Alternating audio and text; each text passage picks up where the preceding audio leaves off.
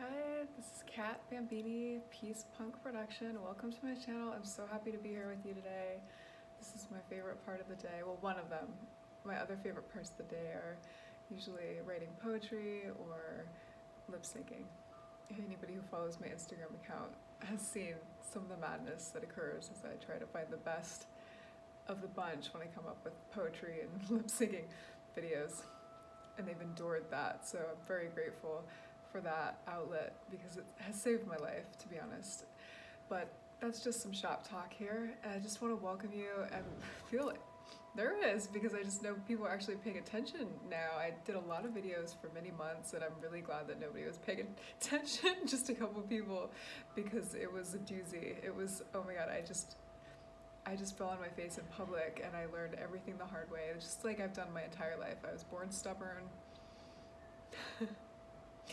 I was born stubborn and it's been a hard trait to let go of, and so educating about narcissism came out of a stubborn desire to have peace in my community in spite of nobody wanting to cooperate with me on the way that I was seeing peace, which was things needed to change and I needed to stop being abused. And when I started pointing out the problem, there was a lot of gaslighting, and so I had to take to the public, like I've done in the past as a journalist, like I've done in the past as a beat poet, confessional poet. It just came naturally, and it was probably, it could have been a total disaster had love, which is God to me, not been looking out for me, because none of this have I been able to do on my own. This is not my own.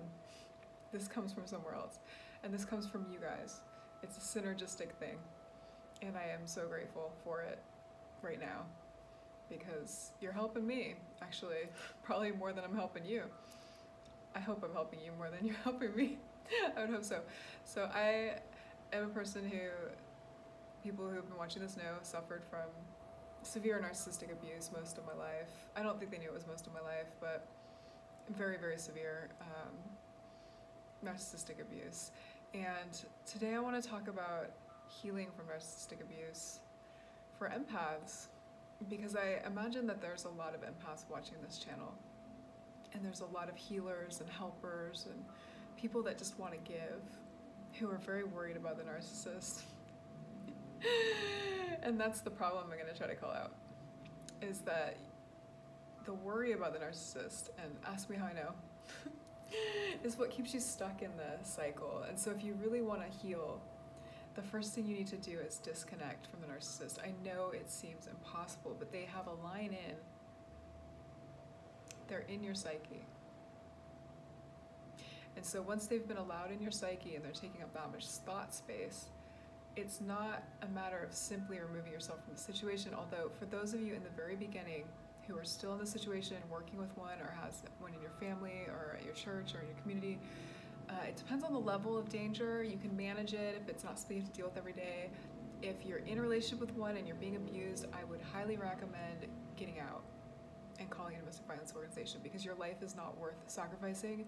A couple $1,000s is not worth sacrificing your life for. Ask me how I knew. I did not have the money to leave, and that was my biggest excuse a lot of the time. Every time things happen, it's like, I need money, I need money, I need money, and that's always what I put first instead of myself, until I died.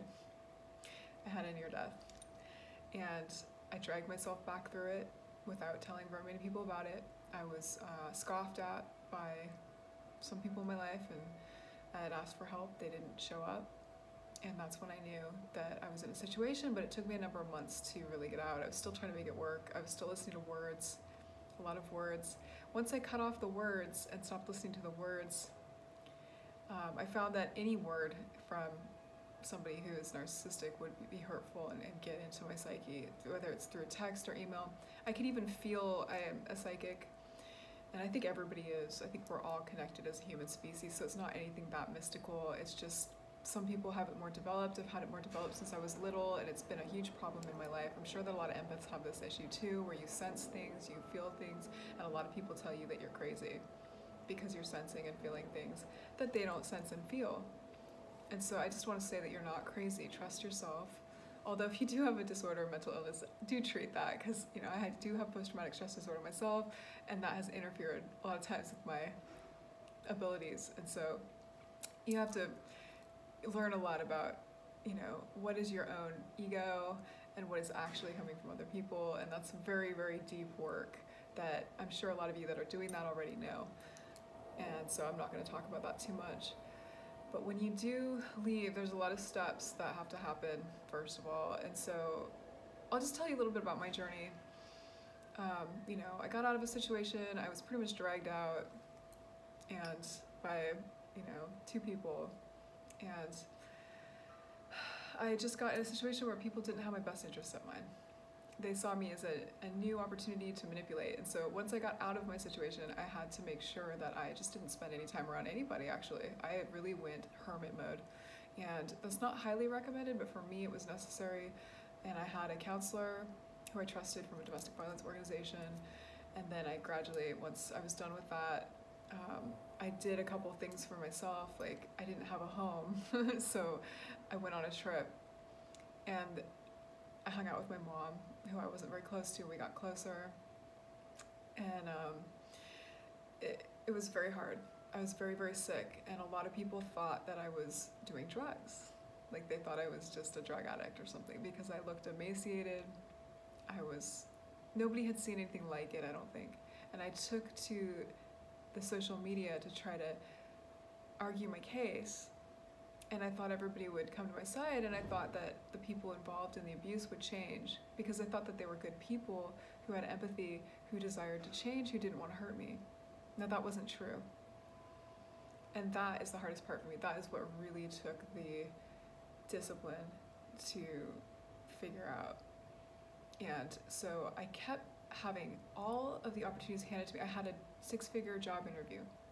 I was helped by a local organization, Dress for Success in San Francisco, who got me a new suit. They gave me a new suit. They have a resource that gives women, clothing for interviews, and they walked me through everything, and I showed up, and I would have aced it. I'm pretty sure I would have gotten that job, but I started talking with the people who had been abusive in my life before, and the life was sucked out of me. Every time I got life in me, I didn't know how to protect myself. I didn't know how to clear my chakras, or my aura had a lot of leaks in it, and I could feel it. It's just people were allowed into my bubble. We all have a bubble around us that protects us, and for some of us, we may have leaks or weakness. For some of you who don't believe in that woo-woo stuff, just look at it like you may have poor boundaries. You could just look at it like that, if that's hard for you to talk about. And I'm sure I have a very mixed crowd here of scientific people, very mystical people, psychics, artists. There's a number of people who watch this, and so I speak to all of you because I have a little of all of you in me, basically, in that I'm scientific, but I am woo-woo. And so as you get to know me, you'll find that I'm dynamic, and that may be hard for some people to handle. I say that up front because I just want you to know that now, and it just means that there's a lot of variety in my conversation and style, and I encourage that in you, because humans are dynamic. We're not just one thing. You're not just a business person, or a nurse, or a doctor, or a wife, or a daughter, or a teenager, or a child, or whatever, right? So I do want to make these a little more kid-friendly, so I'm going to watch my language. And I do want teenagers to be able to watch them, and so I know teenagers cuss, but I just really want to be a better example for people who are learning about this at a young age, who could maybe prevent it early. If I had learned this when I was younger, there's a lot of things that, I was a very strong person with a very high education level already when I was in elementary school, and I was gifted, and for some reason I just never wanted to hang out with the gifted kids. I wanted to hang out with the cool kids, and I just always got myself into trouble because I didn't have high self-esteem. I had very low self-esteem. I was a latchkey kid, and my parents were working their asses off to try to support us in the Bay Area. My dad's an artist. He's a concert pianist, and it was very difficult, and so I was alone a lot, and that's kind of how I grew up. That's how I learned to be. And I don't know if I'm an introvert so much as I just learned to be alone and to value being alone, because I like being around people. So I'm telling you a little about myself so that you know a little bit about me, like why I am talking about this and why I'm suited to talk to you about this, because I'm sure that new people are wondering, maybe people who are coming along are wondering, they're like, what, I just want you to know and feel comfortable and safe. And so as long as you feel comfortable and safe, stay here and listen. If you don't, leave right now. I mean, seriously, if something in your gut is off, something's weird, go elsewhere, because I will never encourage you to hang out when it's not safe for you, okay? As far as when you have left, for me, I tried to make it look like everything was together on my social, and I think that really hurt me. And then I just fell apart in public. I had family, from both sides watching me. I had people just watching the fall, and nobody knew what to say or do. There were rumors and lies going around about me. I didn't know about this, and so I was just going there in public like this journalist, kind of like, this is what happened, let's fix it at a societal level. And I had no idea how to do it, how to tackle it. I had studied strategy. I had worked as a liaison in a legal firm, in education as a liaison between departments, as an editor, talking to all different departments about all different things. I had always been like the go-between, the customer facing, or just somebody who was always dealing with the public. And I don't know why I said that, I just got lost. Sometimes I will start to describe and lose my train of thought. So too much emotion there, I guess. I've had a very hard work most of my life of being a liaison or a customer service person, because I had a pretty face according to my employers, and so they wanted to put me in the public eye, which I didn't mind, but it got very hard for me because I have a lot of other skills and I'm a writer, and so eventually I learned to be a writer full time and made my trade and career doing writing. And so I write poetry now, and that's what I write. But I was writing business, writing for business, and right now I'm, studying copywriting. So, there's ways you have to make money. So as an artist, I've made money through business writing or editing or working with a college or whatever it is, I'll do it, as long as it's ethical and in line with my values. And so I worked at a college that was very social justice oriented, and that's where I got really into inclusion and diversity, which is what I try to talk about with Peace Punk Production, on the topic of narcissism, because narcissism affects everybody, and narcissists are power abusers, and so they are interfering with your equality, and that's not cool to me. Since I'm an empath, and I call it a helper just because I like to help people. And my biggest beef with narcissists was that they would tell me that I was selfish when I was sitting there giving them all of my energy and chi and time, almost 24/7, thinking about them, what they need, what they want, trying to give them what they need, and them saying I wasn't giving enough. So that's my biggest beef with narcissists. I still have a beef like that with narcissists. I have had many, many of them take all of my energy and time and then go around telling me that I was selfish and didn't give them anything. And just to be able to say that out loud has taken a lot of healing, because I was too afraid of them. They were bullies. I had bullies as friends and lovers. They were bullies. And I was a bully too. I was a bully back, because I would go silent or, deal with it in my own way, with friends who were not treating me well. I would just disappear. It's the only way I knew how to deal with people who were acting narcissistically, which is okay. But it caused a lot of grief for me, because I was guilty. I felt guilty, and they made me feel guilty. And so a lot of what you're going to deal with when you leave is that power play of the emotional. It's a lot of emotional weight. And so if you're trying to hold a full-time job and do all that stuff while you're leaving, it might be good for you actually to keep in doing something, but for me, I could not function. I was so ill, and I had agoraphobia, I had OCD, and then my existing condition was exacerbated, so I was diagnosed with PTSD officially by my doctor, and then I had to go on leave, and it was awful. I don't want to talk about it very much. The only reason I'm mentioning it is to make you feel less alone if you're dealing with that, and I don't want to give that information out to anybody else watching, because it's just, it helps them to tear me down, and that's been the case. It's just a lot of energy work to try to keep shitty people from stealing light and keeping me from sharing it. But once you get good at doing that, if you adopt a self-care routine, it took me a long time to adopt, but I'm still working on it. Sometimes I'm a night owl, sometimes I'm a day person, and I'm still a little erratic with sleeping because I get scared with this pandemic and everything else. So I'm sure a lot of you are dealing with that now. It's very hard to have self-care routines. So I would say just be very gentle with yourself and be very congratulatory when you can do a basic routine. That's what I've been doing. Like, I'm a child, basically. Like, I'm like, good job, you got up early. Good job, you did your yoga. You did a couple stretches you didn't do, that's fine. I used to be the kind of person, and this is how I would attract narcissists too, who would beat myself up. You didn't do your full yin yoga. And it's like a whole hour sequence, usually, twice a day, that I demand of myself. And lately I'm like, you did a couple stretches. You did it once, great. And then that encourages more of the same, just as if you're dealing with a child. So if you're dealing with a child, you don't yell at them when they don't do the whole thing or they have a problem getting through it. You kind of look at what is the deal, what's going on. And so I try to look at myself like that. And this is good advice for you if you're dealing with the narcissistic abuse. And you're probably wondering, why am I talking about you and your self-care when it's the narcissist? If he would just change or she would just change, I would get better. Well, I'm here to tell you that it took me 1.5 years to realize that I need to change. And I was changing already. I was seeing a therapist and I was doing all that. I was trying to fix everything every single way I could. Couples counseling, anything I could do, I did.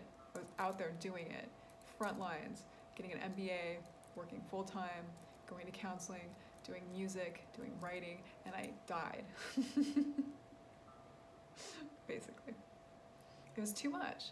And so now what I try to tell myself, and I'm getting into the workaholic mode with these videos because I just really enjoy giving them to you guys and being seen for who I am and being heard and being able to share, and that's just how I operate. And this is the one thing that narcissists don't want me to do. They don't want me to share and heal and give myself to other people because they want me all for themselves. And so most of my life I was kept hostage by narcissistic people who were very possessive of me, and I thought that this was flattering. I thought it was flattering that they liked to dress me up. I thought it was flattering that they liked to tell me what to do. And at some point I had a lover comment once on it. It's like, your girlfriends are very bossy. I'm like, yeah, I know, it's kind of cute though. I thought it was cute until I said no or didn't give them what they wanted, and then they gossiped and they weren't there for me. So it's a real indicator when you pull away and you don't offer the same amount of attention, love, energy, because I was the only one reaching out with many of these a lot of the time. And they were the ones that started the friendship a lot of the time. So it was a guilt thing. And I had to really look at that and say, do I really like this person? Ruthlessly. You have to be ruthless. And don't worry about what people are going to say. People have called me everything. Everything. Everything. Fortunately, I haven't heard it. I just feel it because I'm psychic and I know, and I just feel the energy. I just know. It's not one of those things where it's like, oh, it's just in your head because you have PTSD. It's like, dude, I know my people and I know when they're off, and I'm still connected. It's not like you can just break those bonds and just, whew, we're done. Never again will I ever see that person. It's like, you're still connected and you're still gonna be connected, but you don't have to have cords in you, basically. Like, you get attached with cords, parents to children, lovers to lovers, anybody you've ever loved. There's a word for it in India, but it's basically your body memory of whoever you've had interactions with, and it leaves a residue, especially sexual interactions. And so if you distance yourself, there's so much work that has to happen after that too. And I do recommend Melanie Tonia Evans if you're starting out, because she does have a couple of visualizing exercises that will help you to release the trauma in your own body and learn not to fear the narcissist, because the fear is what keeps you going back. And this is such a complex topic, actually, now that I'm talking about it with you. It's so complex how many things you need to do to heal. So I'd highly recommend her. She has 1 million videos. She can really get you through those beginning stages. And then for the rest of you who've kind of gotten through that and you're trying to establish a self-care routine, I'm just kind of sharing with you what I'm learning as I go. I used to be very, very regimented. I was super regimented, and I'm an editor. So I was just regimented, very much like I wrote my list of tasks every day at work. I had meetings with my boss almost every day. It's just very, very regimented about what I did, and had a very scheduled life, getting up, doing yoga, going to work. On my lunch break, I would go on a walk or, whatever, and I'd come home, I'd go to dance class. I used to go dance at a dance studio for about 4 years in Oakland, and then I'd go home. And my life was just like that for a long, long time, and it just really, it's how people live here in the Bay Area. It's impossible. It's impossible. People are breaking, You can't do that for very long. That's why I think a lot of people come here temporarily and then they leave, because they're just kind of coming to make some money and then leave. It's always been like a Wild West kind of town, San Francisco. But my family goes back 4 generations here, and so I feel very rooted in this area, and it's been very healing for me. This is the 3rd time that I've moved back here to heal. And so your geography is very important. And it wasn't necessarily a choice, I just got dragged out, and then it happened to be like I was safer than going back, and I had to find something, I had to make it work. It was like 6 of one, half dozen of the other. But as a single woman, you know, it seemed safer, and it worked out. So having my morning coffee, I've been up since 5, but it's noon and I just made my coffee. I've just been working some meditation to clear myself out, basically. There's a lot of meditations that you can listen to that can help you to heal and buffer yourself. I can recommend so many on YouTube. Quadable Integrity is one. I love them. Dr. Virtual is one for the more intense people who like the whole Matrix kind of thing. He's really fun. I love his videos so much. There's one that I listen to every day. Actually, there's 3 that I listen to every day, especially after I do healing work. And then a lot of other ones that I'll find just intuitively, whether it's, you know, binaural, I think I'm pronouncing that right. I always say it, I think, that way. And binaural recordings, which are just one tone that can help you heal. Like, I have had a lot of health issues, especially since I left the situations I was in. I was so sick, and I looked so sick, and it was so devastating to be called a drug addict when I was actually physically ill from abuse and healing and recovering from that. And narcissistic abuse is very specific. It's very, very hard to recover from. I don't understand why myself. The science, from what I've heard, is that it's peptides and, you know, hormones, and those are going up and down. But for me, it just feels like it's a psychic vampire sucking out your life if you're not doing what I'm doing, which is blocking yourself by doing lots of work. And me saying this in public is very dangerous, because I know that the narcissists that were in my life could watch this and do. So I'm just doing that because there's nowhere to hide from me anymore. I can't hide anywhere. I live in a very small Bay Area. So this is why I do this. It's not because I'm a prima donna.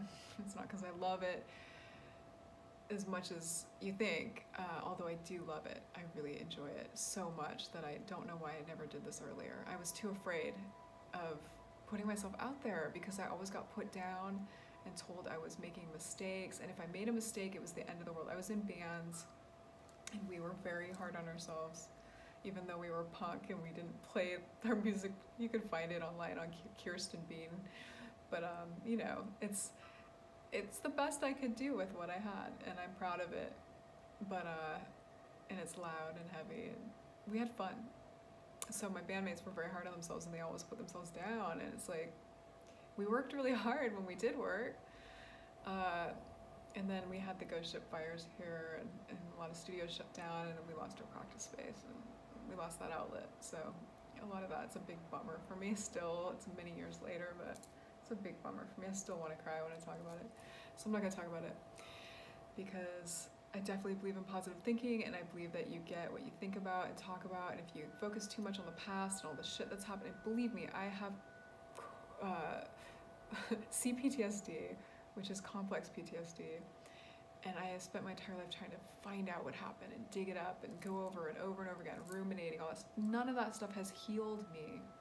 It got me to the point where I could realize what was wrong, so I could heal and explain it to other people. And I will never overlook that work. That work is very important. You spend as long as you can figuring it out so that you can explain it, talk about it, get the help you need. Don't worry about it. Don't be so hard on yourself. Nothing's gonna be perfect. Everything's gonna be a mess for a while. Just remember, if you have good people in your corner, hang on to those and focus on those people, because the mistakes I made were to focus on the narcissists, or the people in my life who were acting narcissistically, the people that were hurting me. I focused on them when I left. Still, in my head, in my heart, trying to fix it. I did everything I could to try to fix every single thing, and I still do things. I can't give up. I'm loyal to the bone. You would have to murder me And so I even changed my name so that I could start a new slate and start to stop being so loyal to people who were not doing anything for me, but saying that I was doing nothing for them when I was doing everything. So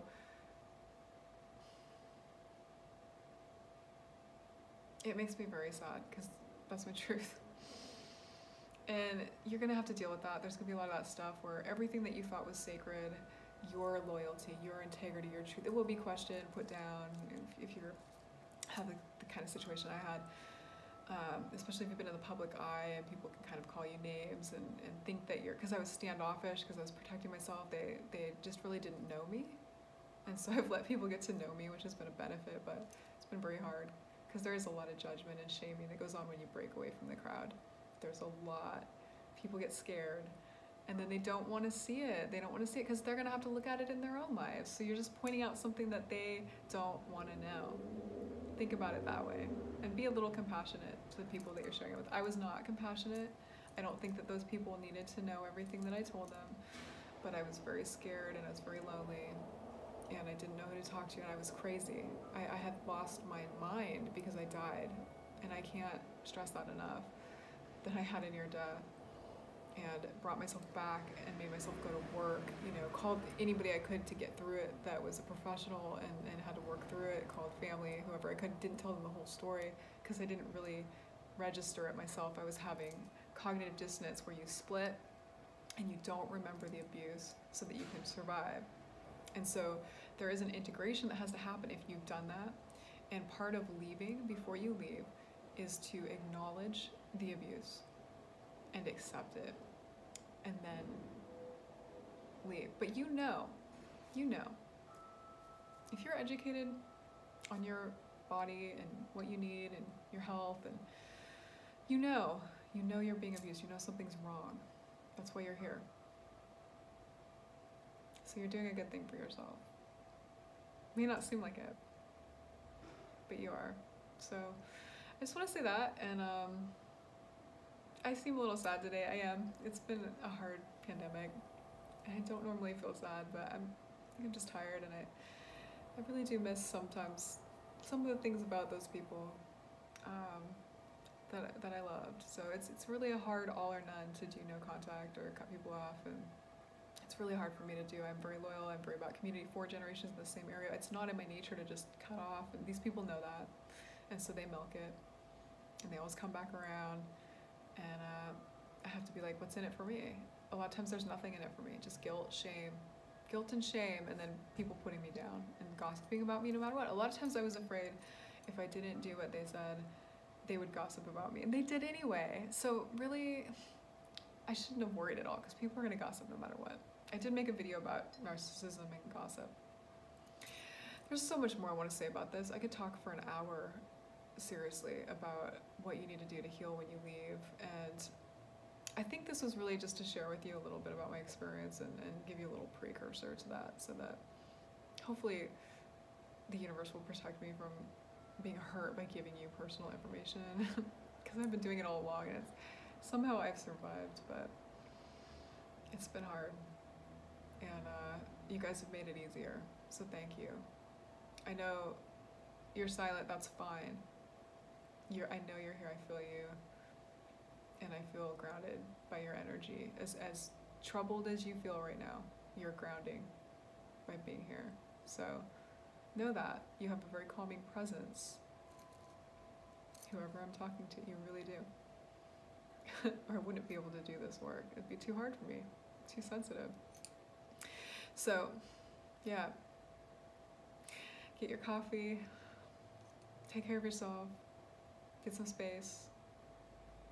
You know, if you have any particular questions, let me know. Right now I'm just trying to be a constant support to you and to talk about things that you might be struggling with, and I'm trying to remember back to some of the stuff that I want to delete from my mind. But the thing is, I wrote about it every day on my social media for a year and a half. I started writing daily poetry about a year ago because I was scared for my life, and I took a lot of it down because it was hurtful to people, and I didn't remember sometimes what I was saying because I was in panic, I was in shock, and I kept getting hurt again. I couldn't understand it, I was a dumbass little deer getting eaten by, you know, lions, and I was like trying to make friends with the lions, and that's the kind of person that I am. I'm like, hey lions, you want to be my buddy? I know that you're just a lion, but like you're not gonna hurt me. You know, I'm just that stupid. So I'm trying to tell you a little bit to not be so stupid. Because I've been so stupid. And I should know better by now. But anyways, peace to you. Stay calm, keep calm, carry on. Do not let this get to you. Breathe, keep your inner center. Whatever you need to do, man.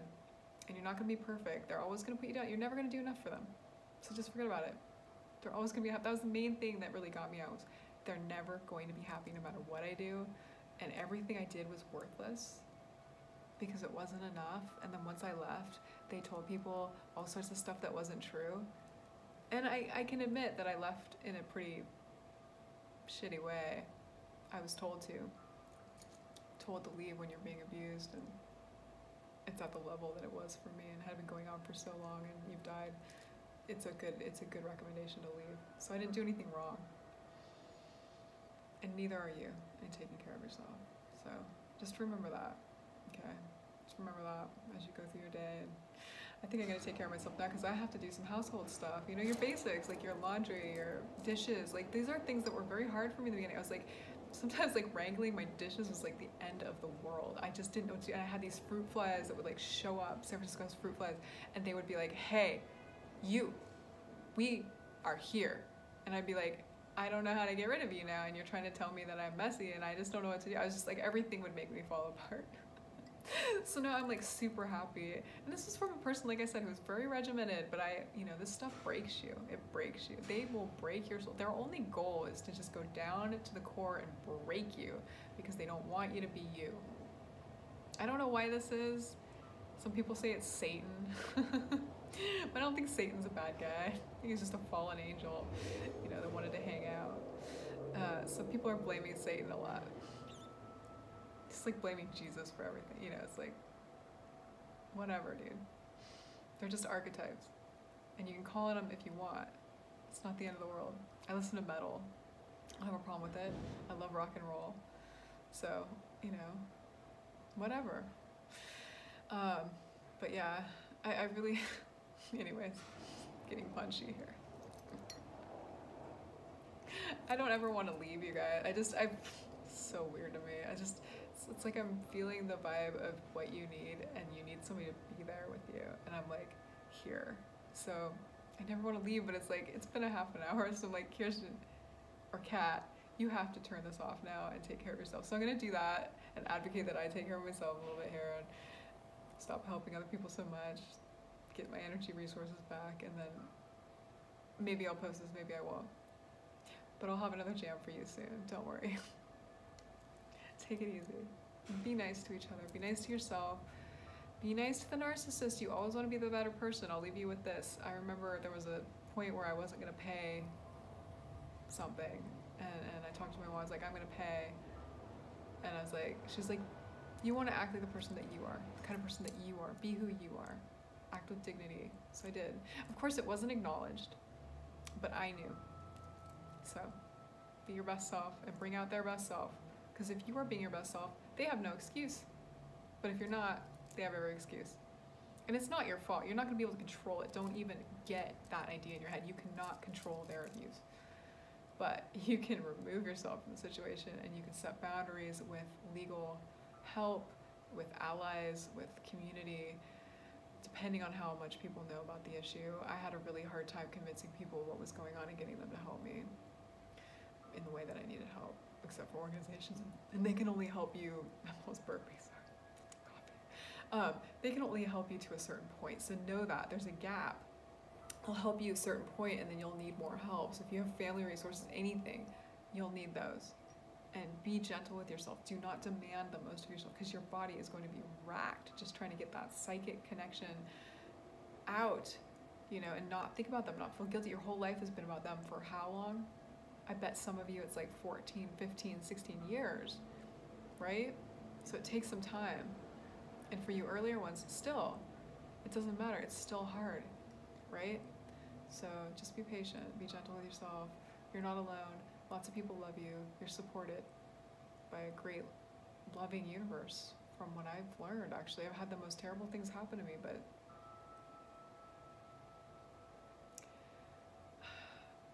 when I look back, sometimes I think there are things I could have done different, and that the world is more loving than I thought. So hopefully you can hear me. I'm a little quiet today. You know, I have thin walls, and someday I hope I'll have a studio where I can just, you know, not have to worry about the neighbors and stuff like that. But, you know, whatever. You do what you can, man. Start where you are. You know, if nobody knows about it in your community, educate. All about the grassroots. Start where you are. You can make the difference in your community. You can.